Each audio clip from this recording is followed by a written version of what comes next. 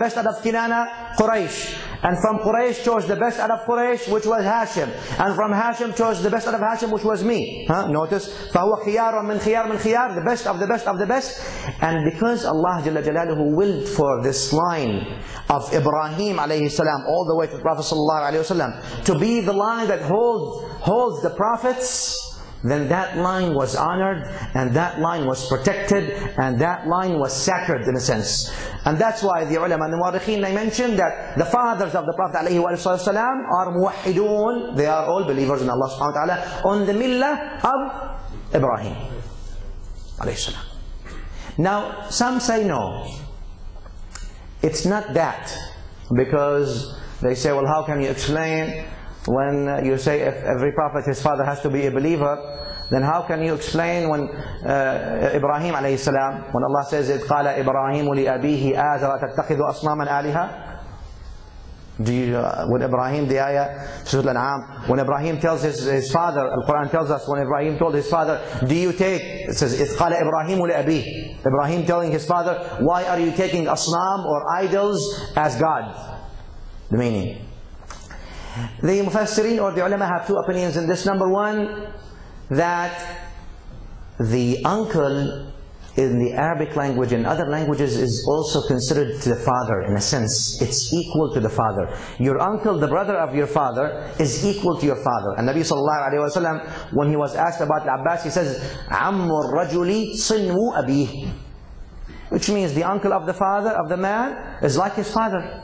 So therefore they used to call their uncles, if their father died, in that sense Ibrahim's father died, they would call their elder uncle almost a father figure, in that sense. No, other Mufassirin says no. Actually he was his father, but then he gave birth, or Ibrahim was born and became prophet before that, before Azzahra deviated. Anyway, either way, the Mufassirin, or many of Ahl Sunnah specifically, they go to that all the fathers of the prophets, actually most of the Muslims of the prophets, are believers. Now we come to Abdil-Muttaleb, we come to Hashim, and we come to Abdullah, the father of the Prophet ﷺ, and Amina, the mother of the Prophet ﷺ, where many people nowadays, you see them eager to declare them kuffar and lock them up in Jahannam, وَلِيَاذُ بِاللَّهِ. Versus Allah says, وَمَا كُنَّا مُعَذِّبِينَ حَتَّى نَبْعَثَ رَسُولًا. We will not punish until we send a messenger. So where they sent a messenger, look at that. Bismillah ar-Rahman ar-Rahim. Yasin wal-Quran al-Hakim. Innaka lamina al-mursaleen ala siratin mustaqim. Tanzil Aziz Ar-Rahim. Litunzira qawman ma unzira aba'uhum. You were sent so you can warn people that their fathers, their elderly, have not been warned. لِتُنذِرَ قَوْمًا مَا أُنذِرَ آبَاؤُهُم. So then they were not warned. If they were not warned, then how can you punish them? Notice. Now, وَمَا بسم الله الرحمن الرحيم وَمَا كُنَّا مُعَذِّبِينَ حَتَّى نَبْعَثَ رَسُولًا. We will not punish until we send a messenger. Since no messenger was sent to them, because لِتُنذِرَ قَوْمًا مَا أُنذِرَ آبَاؤُهُم فَهُمْ غَافِلُونَ. Then after that, لَقَدْ حَقَّ الْقَوْلُ عَلَى أَكْثَرِهِمْ. After now you came with the message, now they are accountable with the message, and if they don't believe in the message, then they are accountable and they will be punished. And that's the justice of Allah subhanahu wa ta'ala. And therefore, of course, that coming now from the topic of the mother and the father of the Prophet ﷺ and his grandfathers, going now to the narrations we talked about, to understand how the problem is. Of course, how the problem arose before the bi'tah of the Prophet ﷺ, and what was the geopolitical environment in Quraysh. Of course, we talked about last khutbah about the differences between the Bani Umayyah, or the sons of Umayyah, and the sons of Hashim. Again, remember I said this is not a personal issue, and many people have actually asked me questions to elaborate a little bit more, so I will try to do a little bit more elaboration to put the big picture in the frame, so we can see how things happen. Because there is a problem when, for example, Nabi sallallahu alayhi wa sallam, when he mentions the hadith is sahih, the hadith is authentic, that أول من يغير سنتي رجل من بني أمية. That hadith is authentic. The first one who changes my sunnah is a man from Bani Umayyah. And then Nabi sallallahu alaihi wasallam says also hadith sahih, halaku ummati ala yaday ughaylimatan sufaha min Quraysh, and the perishing of my ummah is basically on the hands of ignorant people of Quraysh, etc. All these things that tells us what was the role of the Umawis. The Umawis actually had a big role before Islam and after Islam. Why? Before Islam, of being the most fierce opponents to the Prophet sallallahu alaihi wasallam. After Islam, by also, first of all, altering Islam, destroying or altering the Sunnah, and also, of course, being fierce enemies for the offspring of the Prophet ﷺ and slaughtering them one after the other. Why did that happen? Many things. Of course, that's not to be taken generally. First thing, we mentioned many people from Bani Umayyah that were pious people and good people. And also remember also that does not confuse you.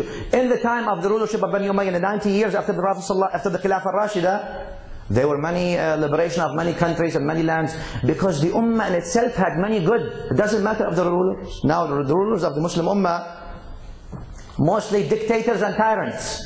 But that doesn't mean everyone in the Ummah is bad. No, Al-Ummah contains lots of good people, lots of treasures, and people that are actually willing to do good for Islam and are sincere. And that's the case all the time. Now, going back to Abd Munaf, and of course, as you know, had the son of one is Hashim, one Abd Shams, and we talk about how Abd Shams was expelled out of Mecca for 10 years to Asham. And of course, now when Mufassirin came, they say, in Mu'arrikhin, they say, and I said, when I said the Mu'arrikhin and these things are not authentic, I mean not authentic in the sense of they're not the Quran. These are historic narrations. But there are almost unanimous corroboration and collaboration among all the Muslim historians who talked about this era. So, but we don't know, this is not the Quran, of course. Al-Quran is the one that batil does not come to it from between its hands. Now, when Abd Shams went to Asham and stayed there 10 years, expelled, of course, that's the beginning of hatred. And when you say, what happened? Al-Hasad is a problem. Jealousy, envy.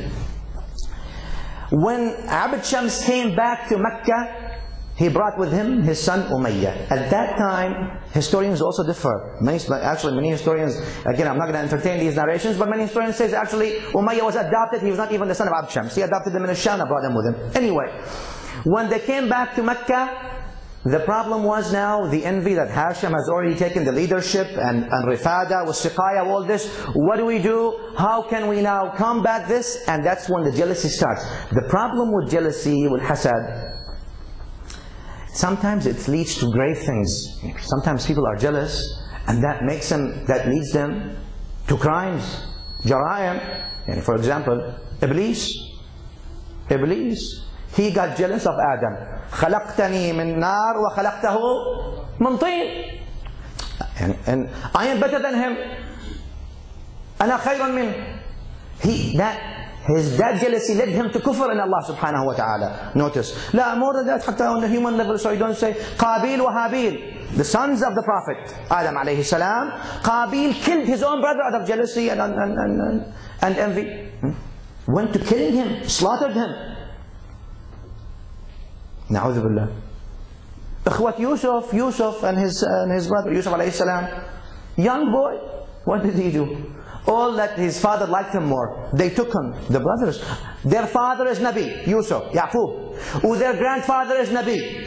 Their grandfather is Nabi. Look at this. Still look at that. Sometimes this jealousy, subhanallah, overtakes the human being as if shaitan almost is subjugating that human